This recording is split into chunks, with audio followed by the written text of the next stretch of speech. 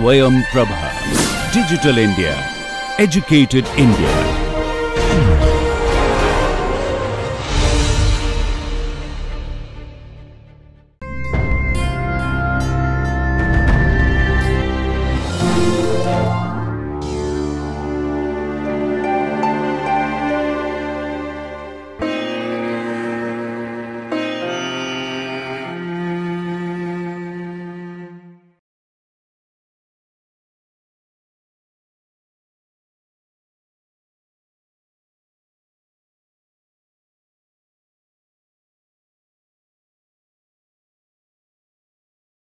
Hello and welcome to this lesson. In this lesson, we are going to learn about another group of sexually transmitted diseases which are commonly encountered in the physician practice. These are the group of infections called as the urethritis. After this lesson, we are able to learn what is urethritis and pathogens causing urethritis and its laboratory diagnosis. This lesson will be covered under headings of urethritis, what is its epidemiology, clinical features, etiology, complications and treatment, and also about the pathogen in detail and its laboratory approach. Here let us consider a case, a male patient who came with a history of burning maturation of about 8 days duration, and he also had purulent urethral discharge which just started 2 days ago.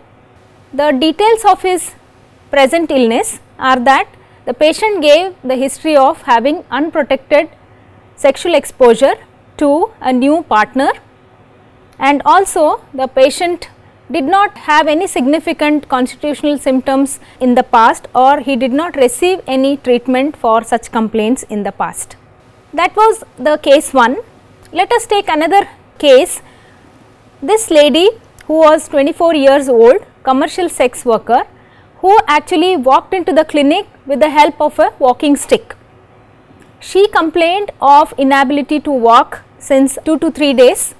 She also had generalized joint pains which started about 10 days back, and during this illness she also complained of swollen right knee. She was a commercial sex worker and she was regularly on oral contraceptive pills.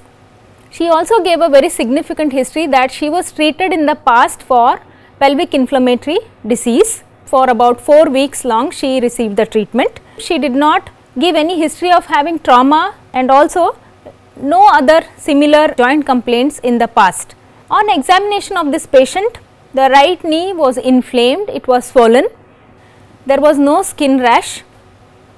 On pelvic examination, the cervix was inflamed, it was red, it is also sometimes described as the mulberry cervix. On examination, she experienced pain. This is typically described as a cervical motion tenderness, and also generalized pelvic tenderness was observed while examining. Now let us consider case number 1 and 2. The clinical diagnosis in case number 1 was made as urethritis. Let us also consider differential diagnosis here. It could be gonococcal urethritis, it can be due to Chlamydia trachomatis, Mycoplasma, Ureaplasma group of organisms, or it can also result from infection by parasites like Trichomonas vaginalis and also by Gardnerella vaginalis. This is the clinical diagnosis in case 1. Let us consider the clinical diagnosis in case 2. In case number 2, as she came with the complaints of joint involvement, it was obviously the case of arthritis. However, in sexually active women, first reason what we could think is gonococcal arthritis. It could also be rheumatoid arthritis or gout. In these two cases, we have made the diagnosis clinically as urethritis and arthritis.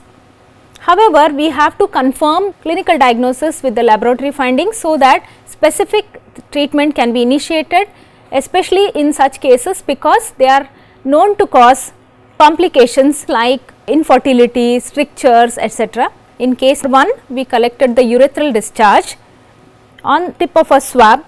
The swab should be very carefully chosen here, because if we are thinking of gonococcal urethritis, the gonococci are highly delicate and sensitive organisms, hence we cannot collect on the cotton material, because fatty acids present in the cotton can inhibit their survival. Hence, dacron or rayon material should be chosen when we choose the swabs.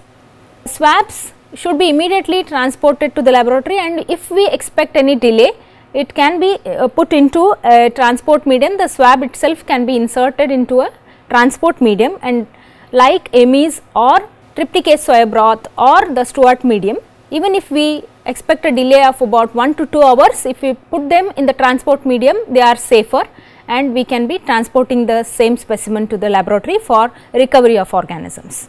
This is case number 1. In case number 2, we collected the joint aspirate.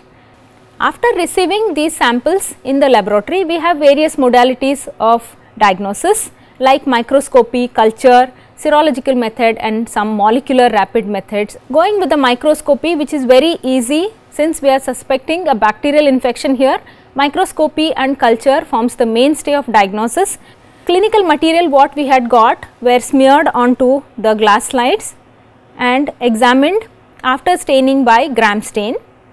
The gram stain showed typically gram negative diplococci, which were arranged in pairs. That is the reason we call them as diplococci. They were kidney shaped or bean shaped organisms which were facing their concave surfaces towards each other. This was a very typical point which we noted under microscopy along with numerous pus cells. Now, since we have the evidence of microscopy with us, we can be more sure of the diagnosis here. The case number 1, what do you think he is suffering from? Yes, you are right, he is suffering from gonococcal urethritis. We made this diagnosis also taking into consideration the typical clinical presentation of dysuria, urethral discharge and also having unprotected sex. The gram stain nature also supported here in this case, showing multiple pus cells and the gram negative diplococci. What do you think is the case number 2? Case number 2 is also gave us the evidence of presence of gonococci in the joint fluid. What are the points in favor of this case? It is because of joint involvement which is common in young women. The knee joint was swollen and inflamed. She was a commercial sex worker and the gram stain also supported our clinical findings. Hence, we made the diagnosis of gonococcal arthritis in this case. By discussion of these two cases, we are able to derive the points that gonococci may not only involve the local urethra, but it can also be a disseminated disease. It could enter into the vasculature, can get into various parts of the body including the joints and can present as in our case too with the septic arthritis. The physician was immediately informed about the diagnosis as soon as we got the evidence of the typical organisms in gram stain, and I would like to stress here that it is very important to give the gram stain report as early as possible, because we will be able to help the physician treat the disease in very specific manner. After our report, the physician started with the empirical therapy with penicillin. We moved ahead with the lab diagnosis of culture, because culture is quite easy and it will give us the specific report in about 18 to 24 hours. The culture was attempted here. Both the samples were inoculated on chocolate agar. However, there are other media which are available like Thayer-Martin agar, Martin-Lewis agar, which could also be used. Especially Thayer-Martin agar should be preferred when the samples are coming from the contaminated areas like the genital area. The material was inoculated on chocolate agar. They were incubated in presence of carbon dioxide, because these organisms are supposed to be capnophilic. They would grow better in presence of 5 to 10% carbon dioxide. So, they were incubated in carbon dioxide jar for 18 to 24 hours. At the end of incubation, we observed that the colonies were tiny, minute, translucent, which were greyish in color. The smear was again made from these colonies and confirmed that they are gram negative cocci. For further identification of gonococci, we performed the following biochemical reactions. They were catalase positive, oxidase positive, which is very important point to be noted, that organisms belonging to group Neisseria are oxidase and catalase positive. Further biochemicals like utilization of sugars were performed. We found that this particular organism oxidatively was able to utilize the sugar glucose only. One more point to compare and contrast is with the Neisseria meningitidis, which is a common causative agent of meningitis. In case of Neisseria meningitidis, it is able to ferment both glucose and maltose, whereas in Neisseria gonorrhoeae, it is not able to ferment the maltose sugar. That is a differentiating point which we need to note. However, both are oxidase positive. After carrying out these important biochemical reactions, we were able to identify these organisms as Neisseria gonorrhoeae. Very important thing left out now is to carry out their antibiotic sensitivity testing. Is very important, especially in case of Neisseria. As we know, they have been developing resistance to the penicillin group of drugs. The sensitivity test was carried out, supplemented Muller-Hinton agar. Drugs which were used for testing were ceftriaxone, ciprofloxacin, ofloxacin, doxycycline, etc., along with penicillin, because the patient was already started on empirical treatment with penicillin. As we can note here that the organism was resistant to penicillin, which was a very important finding that we had to inform physician immediately, because line of treatment was changed. He was started with ceftriaxone along with azithromycin. Now, what is the reason for starting with azithromycin? Because usually gonorrhea and gonococcal arthritis or gonococcal urethritis is usually associated with the infection by chlamydia group of organisms, and they are very sensitive to azithromycin. It is almost taken for granted that both the infections coexist, and it is good to treat them as though they are suffering also from chlamydial infections. Hence, the line of treatment was immediately changed and ceftriaxone with azithromycin started in both the cases. The patients recovered well and we saved them from going into any further complications. Other methods are available for diagnosis. The serological methods, easy and cheap and specific sensitive test is the ELISA test. It can detect both antigen and antibodies. Latex agglutination, heme agglutination and radioimmunoassay are also available for serological diagnosis. The molecular methods, though expensive, they are highly sensitive, specific and rapid. So, till now we have learnt about laboratory diagnosis of both the cases we came across. Moving further, let us learn more about the disease and Neisseria gonorrhoeae. Coming to the epidemiology of gonorrhea, it is the second commonest sexually transmitted disease. Humans are the only reservoirs. Women and men can be equally affected. However, 50% of the infected women turn into carriers. The mode of infection is through sexual route. In women, cervicitis and urethritis are common, and in men more of the urethritis. However, oropharynx as well as the rectum can be involved. Not only the adults but also the neonates can be affected with Neisseria. This is going to happen when child is born to an infected mother, and the presentation of the case will be within 1 to 2 days after birth. This particular condition is called as ophthalmia neonatorum. Complications can result, they are very well known. Not only the local regions can be involved, but disseminated disease like as we came across in case number 2 can be present. This usually happens when people are suffering from complement deficiencies. They can sometimes even present as gonococcal septicemia. Septic arthritis, skin involvement and pelvic inflammatory diseases are very well known complications, especially in women.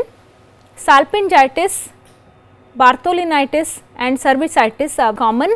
Fallopian tubes can be involved and stricture and fibrosis of fallopian tubes usually can lead into infertility. Let us learn about the morphology of this organism.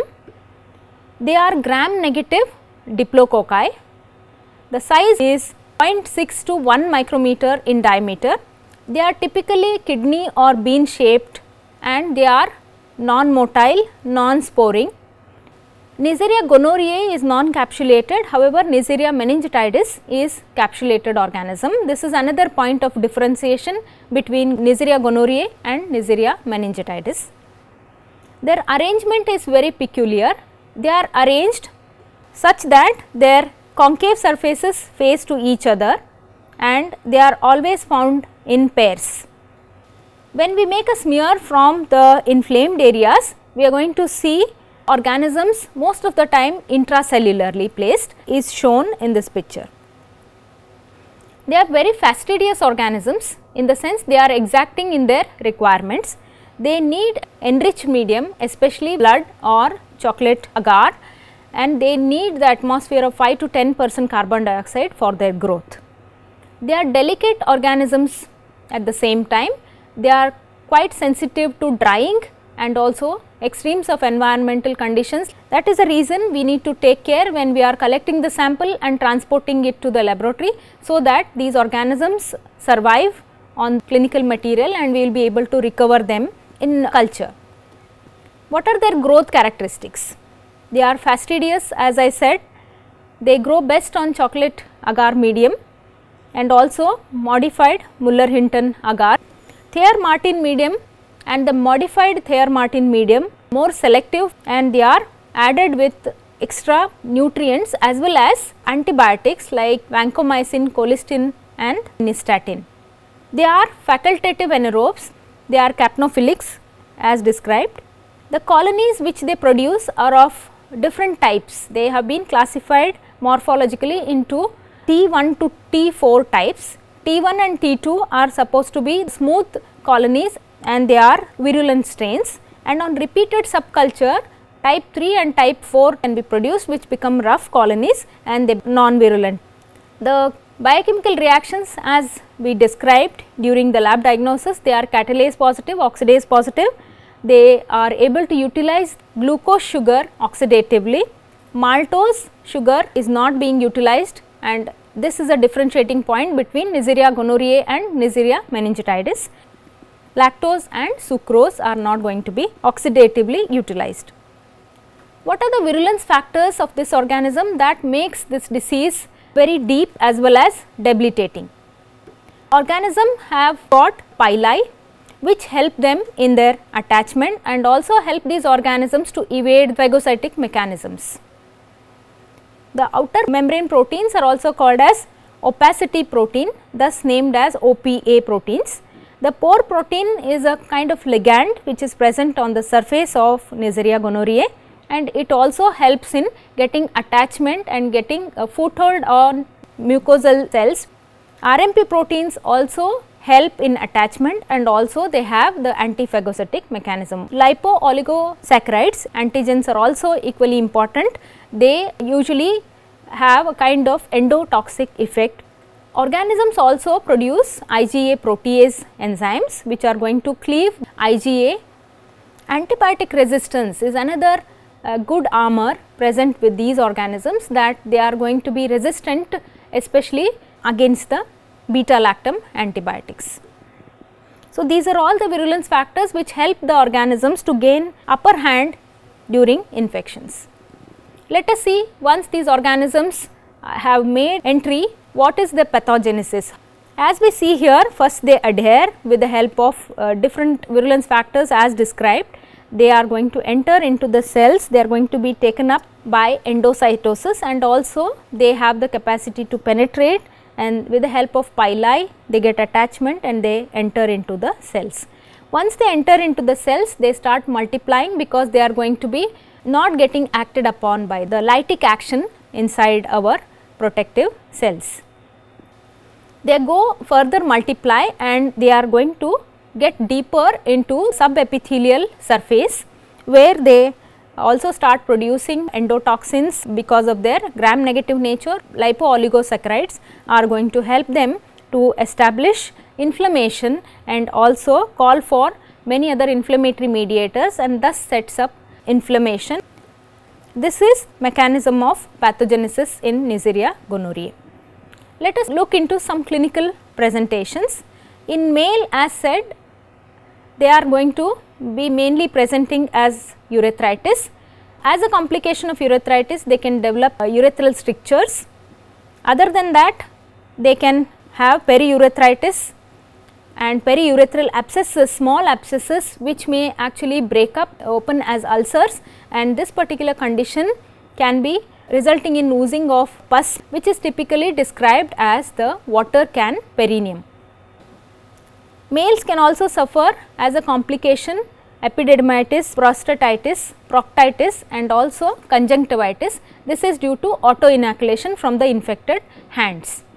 Let us see what are the clinical presentation in females. Urethritis is not very common than cervicitis. Cervicitis going to be giving us the clue that during pelvic examination there is a typical cervical motion tenderness, which is important clinical sign, and also the inflamed red cervix called as the mulberry cervix, which is another important clinical sign. Pelvic inflammatory disease can result if it is left untreated. Starts as urethritis, cervicitis, it could spread into the surrounding tissues causing pelvic inflammatory disease. As a result of PID, result into infertility because of involvement of fallopian tubes, ectopic pregnancy and Fitz-Curtis syndrome. This syndrome is described as the perihepatitis, or liver capsule is going to be inflamed in this. Neonates can be infected soon after birth, is called as ophthalmia neonatorum. These are various clinical presentations in case of gonorrhea. Let us come to the treatment of gonorrhea.